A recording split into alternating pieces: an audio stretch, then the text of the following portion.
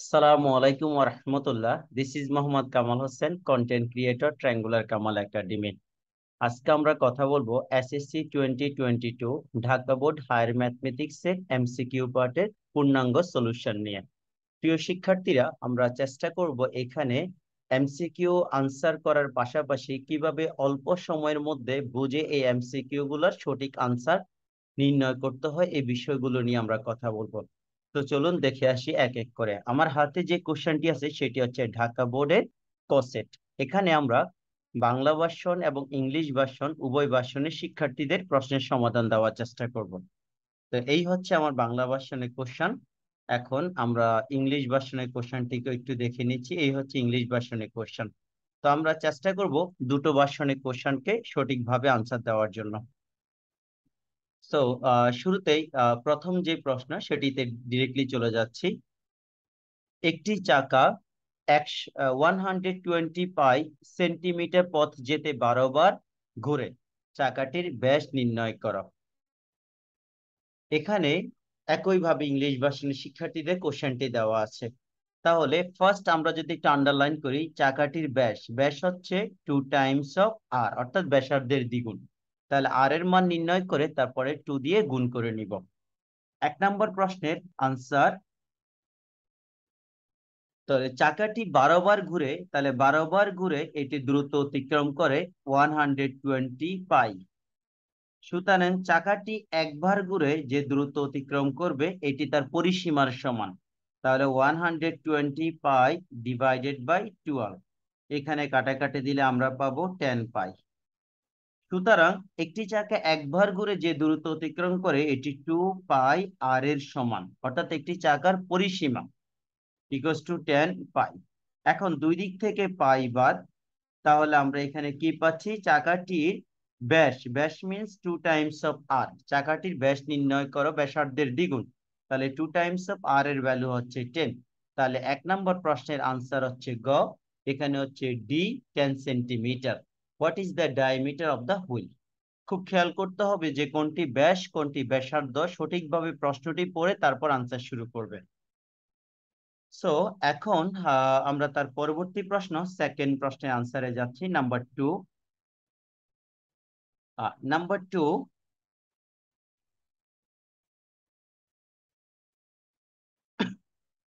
Number 2 তে বলা হচ্ছে -576 কোণের অবস্থান কোন চতুর্ভাগে। তাহলে শুরুতে খেয়াল করতে হবে কোঅর্ডিনেট যখন থাকবে এটি নেগেটিভ ভ্যালু। এই নেগেটিভ ভ্যালু হচ্ছে সবসময় ঘড়ির কাঁটার দিকে, অর্থাৎ ক্লকওয়াইজ। তাহলে এই যে সংখ্যা নাম্বার 2, 576, এই নাম্বারটিকে যখন আমি 90 দিয়ে ভাগ করব তাহলে আমাদের রেজাল্ট হবে -6.4। তাহলে আমরা 6.86 বলতে বোঝাচ্ছে তাহলে 6.5 গড়, মানে 6 গড় কমপ্লিট করে আর একটু সামনে যাব, এটা হচ্ছে 6 পয়েন্ট সামথিং। তাহলে যেহেতু নেগেটিভ, আর নেগেটিভ কোণ সবসময় ঘড়ি কাঁটার দিকে, যে আমি যদি এখান থেকে স্টার্ট করি তাহলে 1 ঘর, 2 ঘর, 3 ঘর, 4 ঘর, 5 ঘর, 6 ঘর, তাহলে এখানে হচ্ছে 6, যেহেতু 6.4 তাহলে আরেকটু সামনে যাবে, তাহলে 6.4 হচ্ছে এখানে। তাহলে আমি যদি এখন ঘরগুলো হিসাব করি, এটাকে বলা হচ্ছে ফার্স্ট, এটা সেকেন্ড, এটা হচ্ছে থার্ড, এটা হচ্ছে ফোর্থ। যেহেতু ঋণাত্মক কোণ এই জন্য এটি ঘড়ির কাঁটার দিকে ঘূর্ণন হবে এক্স এর ধনাত্মক দিক থেকে। তাহলে 576 মাইনাস যে অ্যাঙ্গেল সেটি হচ্ছে দ্বিতীয় চতুর্ভাগে অবস্থান করে। তাহলে this is the second quadrant, answer হচ্ছে B. So next third number question, একটা ইম্পর্টেন্ট কোশ্চেন এখানে, ইন্টেলেকচুয়াল কোশ্চেন। অর্থাৎ স্যাকের একটা ভ্যালু দেওয়া আছে নেগেটিভ, এই স্যাকের এই নেগেটিভ ভ্যালু এবং তার কোয়াড্রেন্ট দেওয়া আছে 90 থেকে বেশি, π/2 মিনস 90, আর 270 ডিগ্রি থেকে কম। অর্থাৎ এটাকে যদি আমি 3π/2 অর্থাৎ 390 মানে 270, আর π/2 মানে হচ্ছে 90, অর্থাৎ 90 থেকে বেশি আর 270 থেকে কম। তাহলে আমরা যদি একটু ফিগারে দেখে আসি, 90 থেকে বেশি বলতে এই ঘরকে বোঝাচ্ছে, সেকেন্ড কোয়াড্রেন্ট এইটুক পর্যন্ত হচ্ছে 90, তাহলে 90 থেকে বেশি মানে এইখানে। আর 270 হচ্ছে এই দাগটি 270, তাহলে 270 থেকে কম। তাহলে সেকেন্ড এবং থার্ড কোয়াড্রেন্টে আমরা ভ্যালু নির্ণয় করব। তাহলে বোঝাই যাচ্ছে এখানে দুটি ভ্যালু আসবে। তো শুরুতে সেকেন্ড কোয়াড্রেন্টের মধ্যে যদি আমরা একটা ফিগার ড্র করি, সেকেন্ড কোয়াড্রেন্ট এরকম হচ্ছে ফিগার, আর যদি আমি থার্ড কোয়াড্রেন্টে একটা ফিগার ড্র করি তাহলে হবে এইরকম। আর এটি হচ্ছে এক্স এর ঋণাত্মক দিক, আর এখানে যদি শূন্য হয়, আর এটা হচ্ছে এক্স এর ধনাত্মক দিক, উপরে হচ্ছে পজিটিভ। সো এখন সেক থেকে ফার্স্ট স্টেপ আমি কসে নিয়ে যাব, কারণ কসে কাজটি করা সহজ। আর সেককে রিসিপ্রোকাল বা বিপরীত করে নিলে আমরা কস পাবো। তাহলে কস থিটা হচ্ছে যে ভ্যালুটি আছে এটিকে উল্টিয়ে নিব, কারণ কস এবং সেক একটি একটি রিসিপ্রোকাল আইডেন্টিটি। তাহলে -√3/2। এখন -√3/2, যেটা হচ্ছে আমরা আগে দেখি কস কত ডিগ্রি ভ্যালু। যেমন আমি যদি এখানে লিখে কস 30 ডিগ্রি, 30 ডিগ্রিটাকে যদি আমরা রেডিয়ানে কনভার্ট করি তাহলে পাবো √3/2। তাহলে এটা বোঝা যাচ্ছে যে cos 30 ডিগ্রি আর এই যে ভ্যালু সেটি হচ্ছে π/6। তার মানে √3/2 হচ্ছে π/6। এখন আমরা যখন সেকেন্ড কোয়াড্রেন্টের জন্য বের করব, তাহলে ফার্স্ট স্টেপ সেকেন্ড কোয়াড্রেন্টের জন্য যদি আমরা বের করে নিই, সবসময় কম্পেয়ার করতে হয় 180-র সাথে। তাহলে 180 হচ্ছে এইটুকু পাই। তাহলে পাই মাইনাস এখানে যে ভ্যালু মাইনাস √3/2, তাহলে √3/2 হচ্ছে π/6। তাহলে এটা হচ্ছে π/6, এটা হচ্ছে সেকেন্ড কোয়াড্রেন্টের ভ্যালু। তাহলে আমরা এখানে পাচ্ছি cos থিটা ইকুয়ালস টু এত। এবার থিটা ইকুয়ালস টু হচ্ছে পাই মাইনাস π/6, এখানে এলসিএম নিলে 6, আর হচ্ছে 6π মাইনাস পাই, তাহলে হচ্ছে 5π/6। তার মানে এই আনসারটি হচ্ছে কারেক্ট সেকেন্ড কোয়াড্রেন্টের জন্য। ঠিক একইভাবে সেকেন্ড কোয়াড্রেন্টে কারেক্ট আনসার আছে, আর থার্ড কোয়াড্রেন্টের জন্য অর্থাৎ তৃতীয় চতুর্ভাগের জন্য তাহলে সেটা হবে cos থিটা ইকুয়ালস টু তৃতীয় চতুর্ভাগের জন্য হলে পাই এর সাথে প্লাস, অর্থাৎ 180 থেকে সামথিং প্লাস করলে তৃতীয় ভাগে চলে যাবে, আর সেটি হচ্ছে π/6, 30 ডিগ্রি ভ্যালু। তাহলে এখানে থিতার যে ভ্যালু দাঁড়াচ্ছে দুই দিক থেকে cos বাদ, আর এখানে 6 1 যা 6 প্লাস পাই, তাহলে আমাদের দাঁড়াচ্ছে 7π/6। তাহলে এই আনসারটিও কারেক্ট। তাহলে আমাদের যে কন্ডিশন দেওয়া আছে, আর 90 থেকে বেশি আর 270 থেকে কম, দ্বিতীয় এবং তৃতীয় চতুর্ভাগে এই স্যাকের যে ভ্যালু, অর্থাৎ এটাকে যদি আমি কসে কনভার্ট করি তাহলে 2 এবং 3 হচ্ছে কারেক্ট আনসার। তাহলে 3 নম্বর প্রশ্নের আনসার গ। This is the correct answer. 1 2 and 3, 2 and 3 হচ্ছে 3 নাম্বার অপশন। এরপরে যে প্রশ্ন, এই পরের প্রশ্নটি হচ্ছে প্রতিসম। তাহলে এই শব্দের আনসার আমাদেরকে মনে রাখতে হবে। দুটি শব্দ প্রতিসম, যেটাকে ইংরেজিতে বলা হচ্ছে সিমেট্রিক। তাহলে সিমেট্রিক এবং সাইক্লিক এই দুটো ওয়ার্ডের মাথায় রাখতে হবে। সিমেট্রিক শব্দের অর্থ হচ্ছে এক্স এর জায়গায় ওয়াই ভ্যারিয়েবল, ওয়াই এর জায়গায় এক্স ভ্যারিয়েবল বসিয়ে দেখব সেম আনসার আসে কিনা, এটা হচ্ছে আমার সিমেট্রিক। আর যদি সাইক্লিক বলে তাহলে এক্স এর জায়গায় ওয়াই, ওয়াই এর জায়গায় জেড, আর জেড এর জায়গায় হচ্ছে এক্স। কিন্তু আমাকে যেহেতু প্রতিসম বললো, শুধুমাত্র এক জোড়া এক্স থেকে ওয়াই, ওয়াই থেকে এক্স, অথবা ওয়াই থেকে জেড, জেড থেকে ওয়াই, শুধুমাত্র এক জোড়ার মধ্যে পরিবর্তন হবে। যদি ওয়ান পেয়ার অফ ভ্যারিয়েবলস এর মধ্যে যদি ইন্টারচেঞ্জ করি আর সেক্ষেত্রে পূর্বের রেজাল্ট থাকে, তখন আমরা বলবো তাকে প্রতিসম বা সিমেট্রিক। তো এখন দেখো, খুব সহজে মনে রাখবে এগুলো হচ্ছে ইরেগুলার। যদি ইরেগুলার কোনো কিছুই নরমালি আনসার হয় না, যেমন এক জায়গায় প্লাস, এক জায়গায় মাইনাস, একটার মধ্যে স্কোয়ার আছে আরেকটার মধ্যে নাই, এরকম ইরেগুলার গুলো এমনিতেই বাদ যায়। তাহলে খুব স্বাভাবিক চান্স আমরা বলতে পারবো গ হওয়ার আনসার খুবই বেশি। তারপর আমরা একটু টেস্ট করে দেখি। 4 নাম্বার, 4 নম্বরে আমাদের হচ্ছে x Y plus Y Z plus Z x.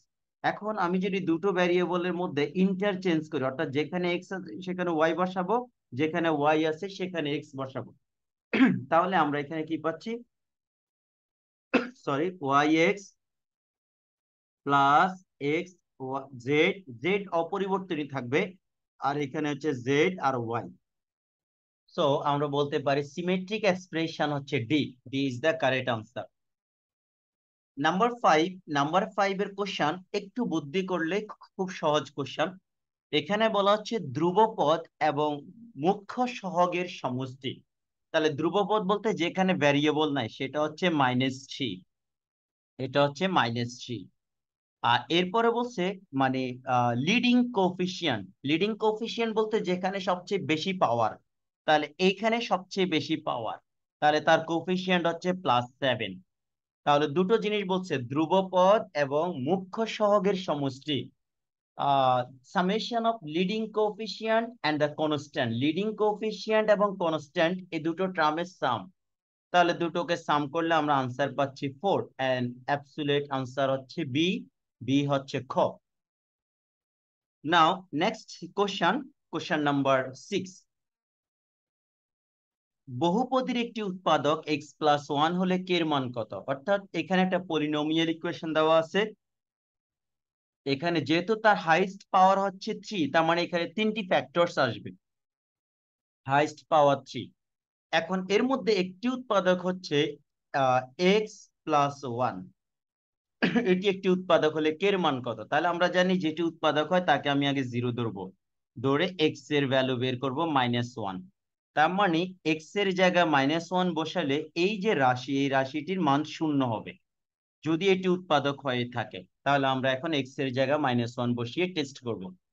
4 -1 cube plus 3 -1 square, তারপর হচ্ছে +5 -1 plus K equals to 0, plus কে। যেহেতু এটি একটি উৎপাদক, সো এখানে ভ্যালু বসানোর পর এটি 0 হবে। তাহলে এটা ক্যালকুলেটর ইউজ করলে আমরা এখানে পাচ্ছি -4, এখানে পাবো +3, এখানে পাবো -5, আর সাথে হচ্ছে কে ইকুয়াল টু 0। তাহলে আনসার কি দাঁড়াচ্ছে এখানে? কে এর ভ্যালু এখানে -2 -6, -6 equals to K, sorry -6 plus K equal to 0। এবার কেটাকে এই পাশে রেখে 6টাকে আমি ও পাশে নিয়ে গেলাম, তাহলে কে এর ভ্যালু হচ্ছে 6। This is answer C. তাহলে 6 নাম্বার প্রশ্নের আনসার হচ্ছে 6। অর্থাৎ কে এর ভ্যালু যখন 6 হবে তখন x+1 এই যে রাশি দেওয়া আছে বহুপদী, সেটির একটি উৎপাদক হবে। কারণ এই বহুপদীর সর্বোচ্চ পাওয়ার 3, এই জন্য এখানে 3টি উৎপাদক হবে, তার মধ্যে এটি একটি উৎপাদক হবে। রিমাইন্ডার থিওরেমে কে এর ভ্যালু যখন -6 হবে। ওকে, 7 নাম্বার কোশ্চেন। এখানে একটি চিত্র দেওয়া আছে, আনসার হচ্ছে 7 এবং 8 নাম্বার কোশ্চেন। এই চিত্র থেকে আনসার করতে হবে। প্রথমত কথা হচ্ছে which is the orthogonal projection of the segment AB on line BC. অর্থাৎ বিসি লাইনের উপর এবি এর লম্ব বিক্ষেপ। আর খুব সহজে মনে রাখো যে যার লম্ব বিক্ষেপ বলা হলো তাকে নিয়ে একটি সমবাহু সমকোণী ত্রিভুজ তৈরি করো। যার লম্ব বিক্ষেপ বললো, তাহলে এখানে কার? এবি এর লম্ব বিক্ষেপ। তাহলে একটা সমকোণী ত্রিভুজ তৈরি হলো। এবার এই সমকোণী ত্রিভুজে আহ যে ভূমি হচ্ছে বিডি, অ্যাডজাসেন্ট সাইড বা বেস, বেস হচ্ছে বিডি। কার উপর? বিএক্স রেখার উপর ওই সমকোণী ত্রিভুজের ভূমি হচ্ছে বিডি, যে কারণে আনসার হবে বিডি। অর্থাৎ একটি সমকোণী ত্রিভুজের যে বেস বা ভূমি, এটি হচ্ছে মূলত অর্থোগোনাল প্রজেকশন, এবং সেটি দেখতে হবে যে রেখার কথা বলা হলো সেই রেখার উপর আছে কিনা। সো এখন হচ্ছে আমাদের আনসার হচ্ছে বিডি। কারেক্ট আনসার এ।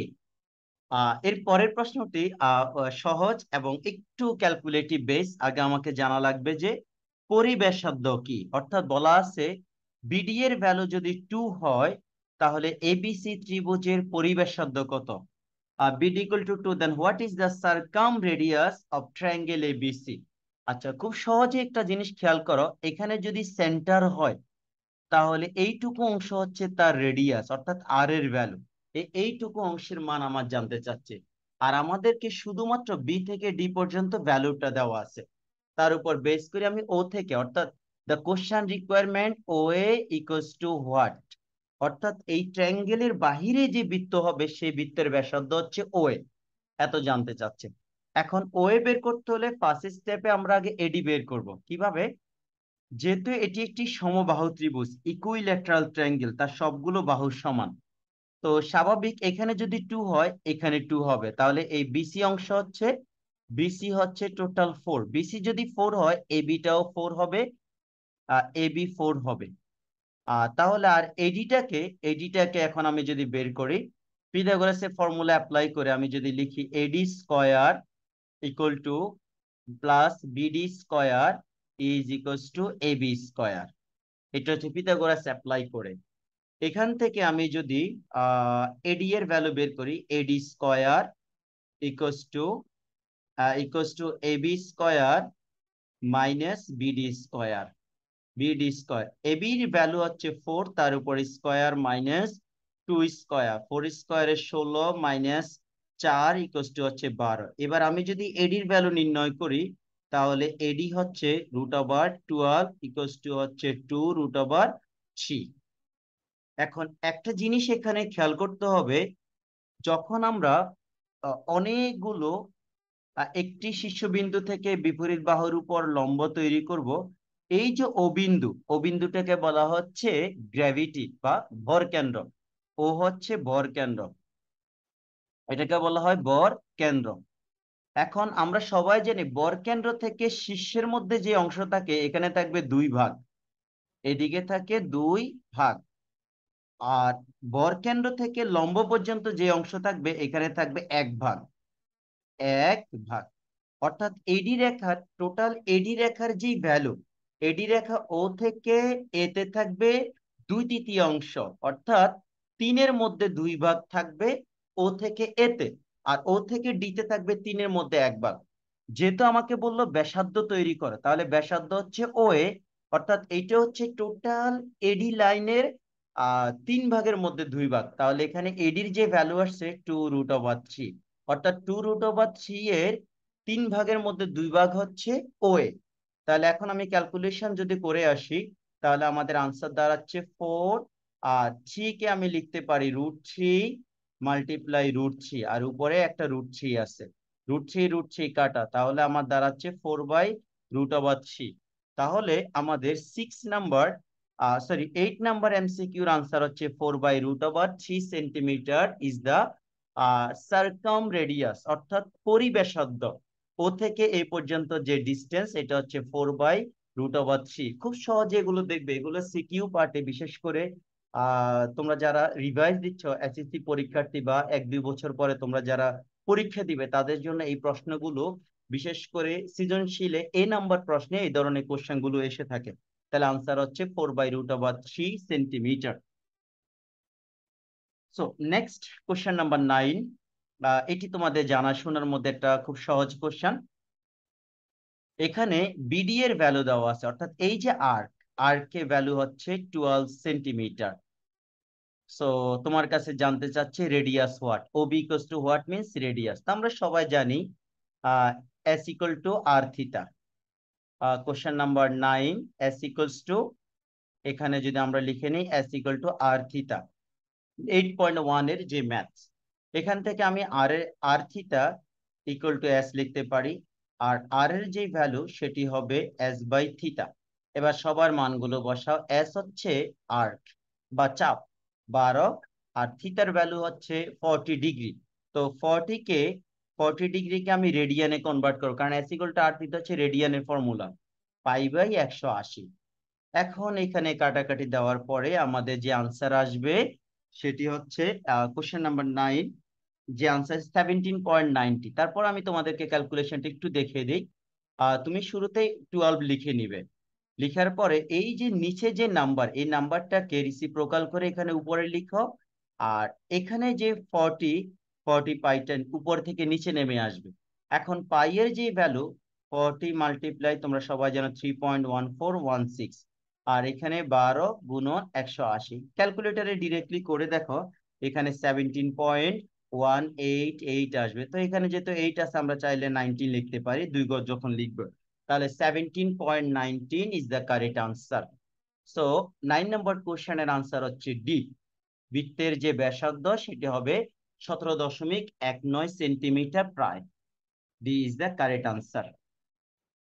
সো পরবর্তী প্রশ্নে যাচ্ছি, নাম্বার 10, 10 নম্বর প্রশ্ন। বিশেষ করে 9.2 এর যে ম্যাথ, লগারিদম থেকে সহজ একটা প্রশ্ন।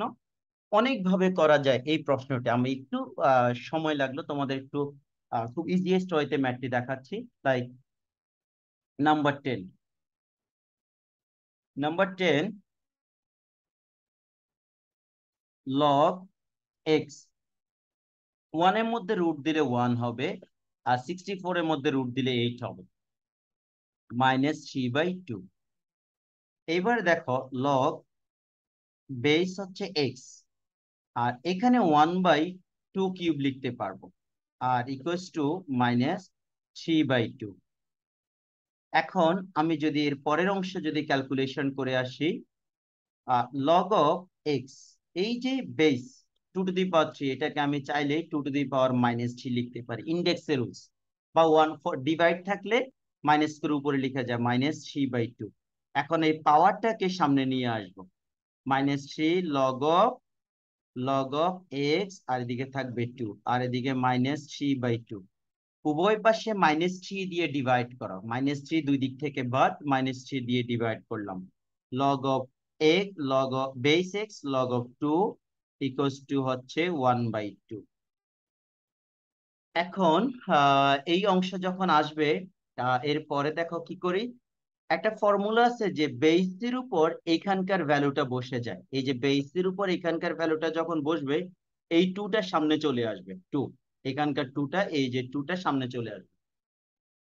তাহলে রুট ওভার এক্স এর ভ্যালু রুট ওভার এক্স এর ভ্যালু হচ্ছে 2। এখন আমাকে যেহেতু বলা ছিল what is the value of x, both side square করো, x square both side square করলে রুট এর স্কোয়ারে কাটা যাবে, আর এই পাশে 2 স্কোয়ার ইকুয়ালস টু হচ্ছে 4। তাহলে আমরা একটু যদি একেবারে ভেঙে ভেঙে করে আসি, তাহলে আমরা বলতে পারবো এই যে আনসার, এই আনসার হচ্ছে 4। সো 10 নম্বর প্রশ্নের আনসার সি। আর এবার দেখো 11 নম্বর প্রশ্ন। 11 নম্বর প্রশ্নটা আমরা একটু ভিন্নভাবে করব। নাম্বার 11, নাম্বার 11, 11 এর মধ্যে এখানে যেটি বলা হচ্ছে পিআর এর ভ্যালু নির্ণয় করো। এই কন্ডিশন থেকে যখন আমি পিআর এর ভ্যালু নির্ণয় করব, what is the value of PR. আচ্ছা, ওকে, সহজে একটু ইজি করে দেখাই। আমি যেহেতু পিআর এর ভ্যালু নির্ণয় করব, তাহলে পি থেকে কিউ তে কনভার্ট করব, এবং আর কে আমি কিউ তে কনভার্ট করব, করে এখানে পিআর এর ভ্যালুটা নিয়ে আসবো। কিভাবে? শুরুতেই দেখো, পি এর ভ্যালু অর্থাৎ p⁻6√1/6 ইকুয়াল টু হবে q⁻1/12। তো আমরা সবাই জানি যে এখানকার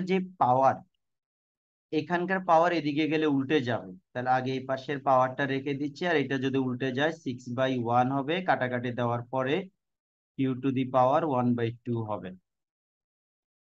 ঠিক একইভাবে আমি যদি আর এর ভ্যালুটা রেডি করি কিউ দিয়ে, r⁻1/18 equals to q⁻1/12। So আর এর ভ্যালু রেডি করলে স্বাভাবিকভাবে এখান থেকে আর এর ভ্যালু যখন আমি তৈরি করব, এখানকার পাওয়ারটা ওই পাশে গিয়ে উল্টে যাবে, তাহলে 1/q⁻12, আর এটা উল্টে গেলে 18/1। তো এখানে যদি আমি কাটাকাটি দেই, q⁻, এখানে 6 দিয়ে কাটলে হবে 2, আর এখানে 6 দিয়ে কাটলে হবে 3, তাহলে 3/2। তাহলে আমরা কি কি পাচ্ছি? একটা আর এর ভ্যালু পাচ্ছি এখানে, আর একটা ভ্যালু পাচ্ছি আমরা এখানে পি এর ভ্যালু। তো এখন আমাকে যেহেতু বললো what is the value of P R, তাহলে আমি যদি পি এবং আর এদের ভ্যালুগুলো বসাই, পি এর ভ্যালু হচ্ছে q⁻, 1/2, আর আর এর ভ্যালু হচ্ছে q⁻3/2। যেহেতু একই বেস হলে পাওয়ার গুলো অ্যাড করব, 2 + 3/2, এদেরকে আমি যদি অ্যাড করি তাহলে দাঁড়াচ্ছে আমার q⁻, এটা ক্যালকুলেটরে করলে 4/2 আসবে, অর্থাৎ q², 2 এলসিএম নিয়ে করতে পারি a। So this value is absolutely q² = a। এখন পরের ম্যাথটি, এই ম্যাথটি যদি খুব সহজ করে ভাবে এই ধরনের সমীকরণ যখন থাকবে আমরা জাস্টিফিকেশন করব, শুদ্ধি পরীক্ষা, অর্থাৎ কোন ভ্যালুর জন্য আমরা এক্স এবং ওয়াই এর ভ্যালুগুলো বসিয়ে দেখব 2 আসে কিনা।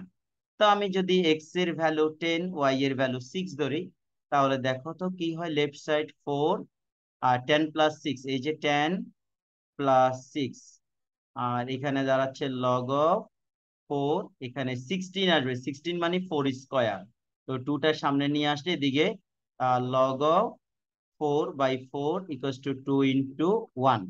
তাহলে এক্স এর ভ্যালু যখন আমি 10, ওয়াই এর ভ্যালু 6 ধরি, তাহলে লেফট হ্যান্ড সাইড থেকে করলে আনসার আসবে 2। এবার একটু রাইট হ্যান্ড সাইড থেকে করে আসি, log of 2 10 minus 6 equal to log of 2, এদিকে থাকবে 4, 4 কে লিখতে পারি 2 স্কয়ার, 2টা সামনে নিয়ে আসছে, তারপর 1।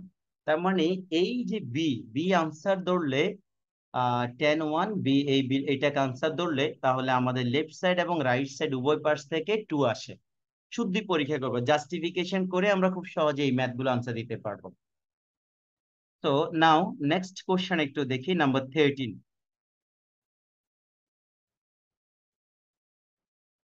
Number 13,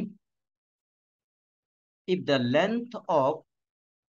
length of the sides are 6 centimeter, 8 centimeter, 10 centimeter of a triangle, what is the sum of the square of 3 medians of the triangle? এই ম্যাথটা তোমাদের যাদের ফর্মুলা মনে থাকবে তাদের জন্য কাজটি আবার খুব সহজ। যেমন আমরা সবাই জানি যে সাইডের সাথে মিডিয়ানের সম্পর্কের একটা ফর্মুলা হচ্ছে মিডিয়ান গুলোর স্কয়ারের 4 টাইমস আর সাইডের স্কয়ারের 3 টাইমস এর সামের সমান, এই স্কয়ার প্লাস, এটা হলো formula.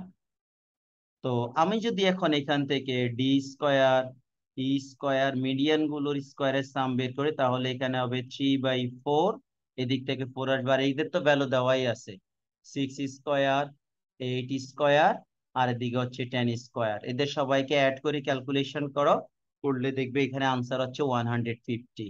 This is the correct answer, অর্থাৎ সবগুলো মিডিয়ানের স্কয়ার করে সাম করলে 150 আসবে।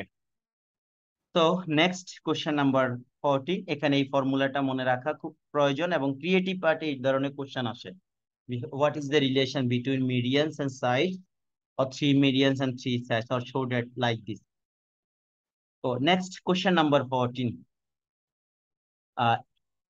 in the expression, এত এক্সপ্রেশনের কয়টি পদ থাকবে? আমরা জানি যে পাওয়ার যদি 6 হয় 60টি পদ থাকে, কারেক্ট আনসার। এরপরে বলছে third term is 15x square. আর একটা, তাহলে থার্ড টার্ম হচ্ছে 15x স্কয়ার। থার্ড টার্ম আমরা কিভাবে বের করব?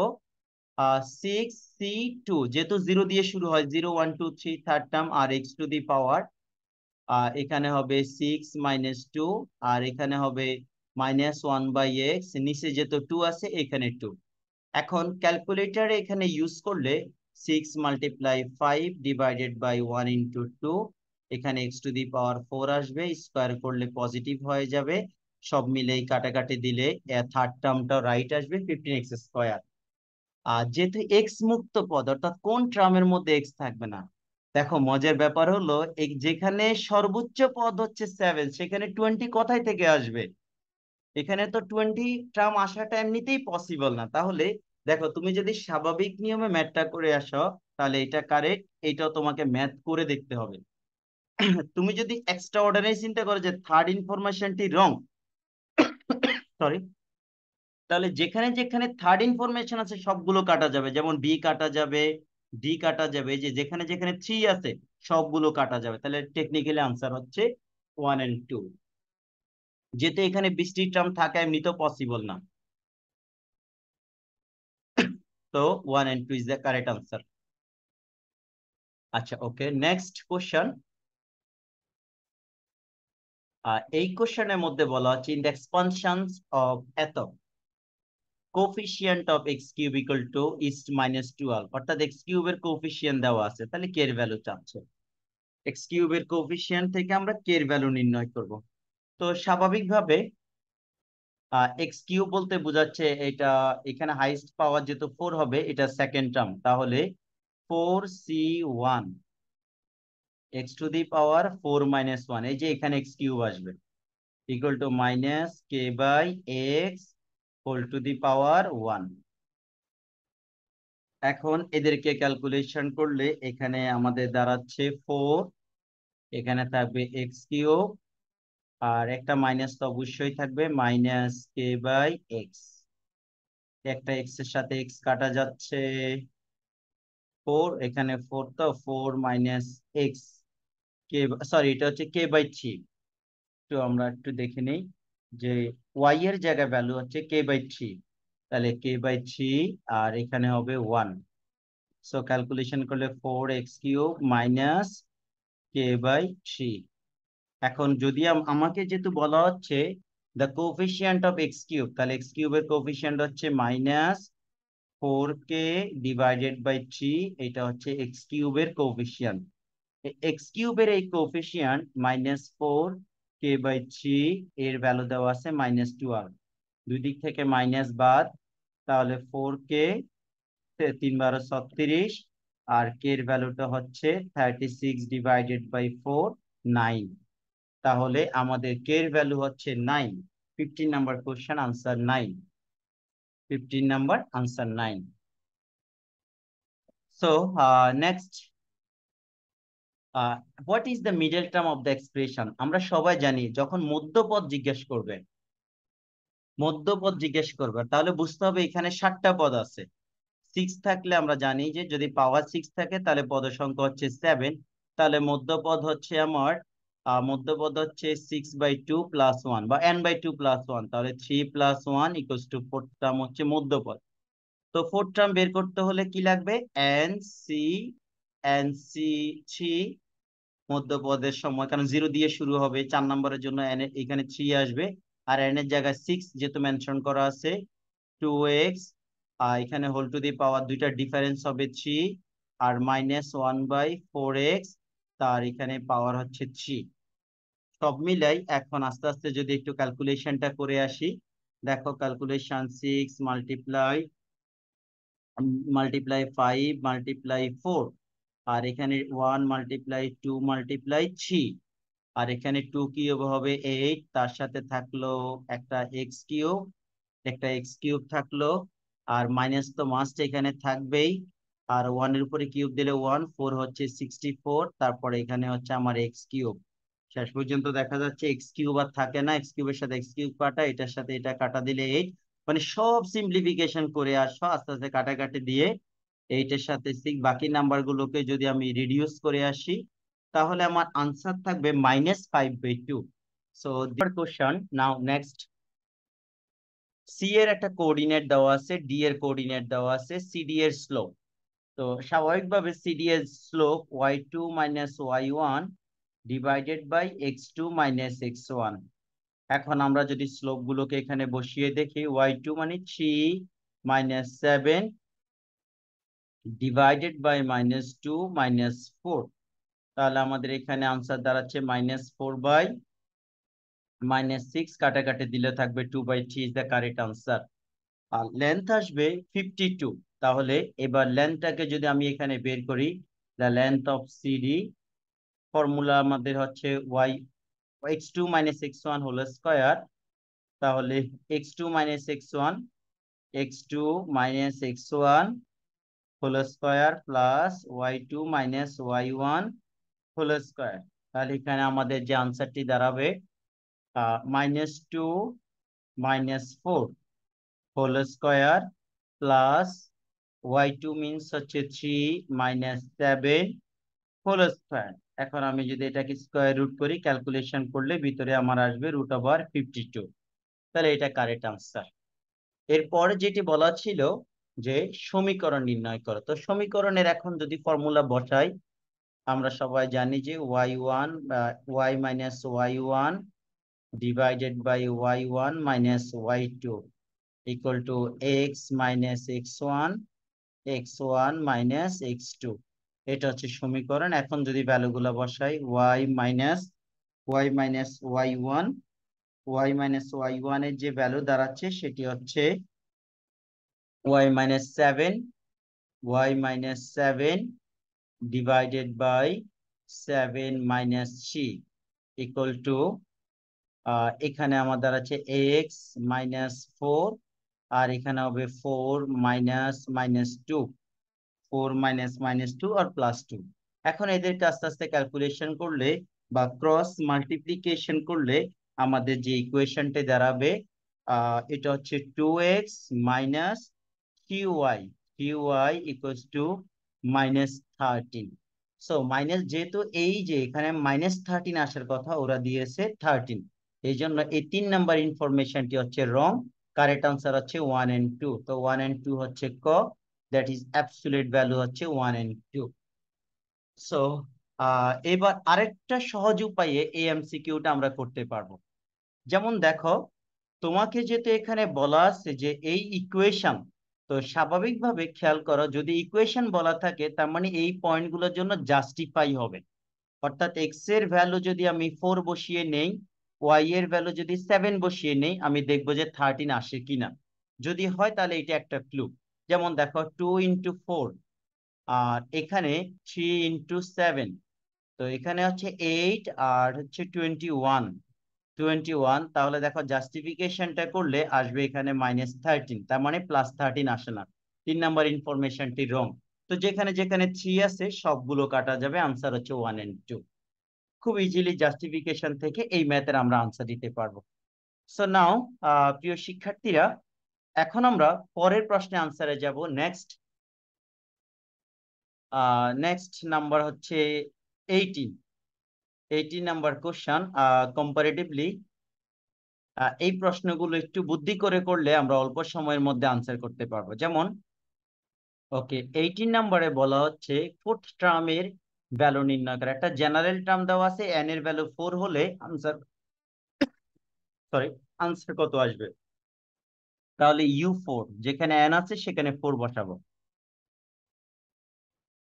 -1 whole to the power 4 into 4 আর নিচে হচ্ছে 2। স্বাভাবিকভাবে দেখো -1 মাইনাস, যেহেতু এখানে 4 4 16, পাওয়ার যেহেতু জোড় সংখ্যা হবে ভিতরে পজিটিভ নাম্বার আসবে, আর এখানে 2, তাহলে -2 ডিভাইডেড বাই 2 ইকুয়ালস টু -1। তাহলে সি হচ্ছে কারেক্ট আনসার। এবার বলা ছিল এই রেখার স্লোপ এবং এই রেখার স্লোপ দুটি স্লোপের গুণ করলে কত হয়। Question number 19। এখন 19 কে আমরা যদি একটু সহজভাবে দেখি, দেখো প্রথম যে রেখা তার স্লোপ তৈরি করব। এক্স -15 ইকুয়াল টু হবে 3y। তো সবাইকে 3 দিয়ে ডিভাইড করো, 1/3x minus 15/3 equals to y। এখন আমি যদি স্ট্যান্ডার্ড ফর্মে যদি লিখি y equal to 1/3x minus 5, তাহলে প্রথমটার যে স্লোপ সেটা হচ্ছে 1/3। ঠিক একইভাবে সেকেন্ড যে লাইন তার স্লোপ বের করব। সেকেন্ড লাইনের যদি আমি স্লোপটা রেডি করি, y equal to -3x plus 3, তাহলে সেকেন্ড লাইনের স্লোপ হচ্ছে -3, ফার্স্ট লাইনের স্লোপ হচ্ছে 1/3। এখন এই দুটো মাল্টিপ্লাই করো, 1/3 y ইকুয়ালস টু -3 মাল্টিপ্লাই 1/3, কাটাকাটি দিলে থাকবে -1। তাহলে আনসার হচ্ছে B is the correct answer. এখানে হচ্ছে -1, দুইটি স্লোপকে গুণ করলে। আচ্ছা, নাম্বার 20, খুব ইন্টারেস্টিং একটা প্রশ্ন। দেখো বলা আছে এত বিন্দুটি ঢাল এত হলে রেখার সমীকরণ। তো তোমরা যারা সমীকরণ জানো যে এই ফর্মুলা দিয়ে করবে y - y1 equal to m into x - x1। কিন্তু আমি এগুলো ছাড়া যদি আমি আলাদাভাবে একটু সহজ উপায় চিন্তা করি, যেহেতু এই বিন্দুটি রেখার উপর থাকবে, যেই সমীকরণ হোক না কেন রেখার উপর তো থাকবে, তাহলে আমি জাস্টিফিকেশন করব যে কোন ভ্যালুর জন্য লেফট সাইড এবং রাইট সাইড ইকুয়াল হয়। তাহলে -3 এখানে যদি আমি বসিয়ে দেখি, সাপোজ 4 নাম্বারটা, এক্স এর জায়গা -3 আর ওয়াই এর জায়গা হচ্ছে 4, তুমি একটু ক্যালকুলেশন করে দেখো, -3 - 12 ইকুয়াল টু হচ্ছে -15। শুধু এটাই হচ্ছে কারেক্ট আনসার ডি। কারণ আর যদি সমীকরণের ফর্মুলা দিয়ে করে আসো তাহলেও দেখবে যে সেম। নাও নেক্সট কোশ্চেন, কোশ্চেন নাম্বার 21,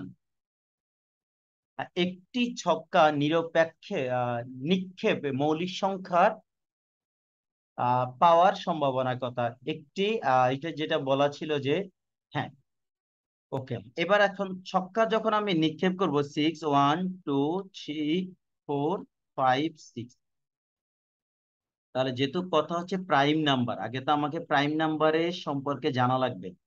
যে ওয়ান ব্যতীত যেই সংখ্যাগুলোকে অন্য কোনো সংখ্যা দ্বারা ভাগ করা যায় না, শুধুমাত্র ওই সংখ্যা দিয়ে ভাগ হয়, বাট ওয়ানকে নেওয়া যাবে না। ওয়ান নেইদার প্রাইম নর কম্পোজিট। তাহলে তিনটা নাম্বার হচ্ছে প্রাইম। তাহলে আমার পক্ষে ফেভারেবল কেস হচ্ছে 3, আর টোটাল কেস হচ্ছে 6। কাটাকাটি দিলে হবে 1/2, হাফ হচ্ছে আনসার। খুব সহজ কোশ্চেন। নিজের পক্ষে কয়টি আছে, টোটাল কয়টি। Next question 22,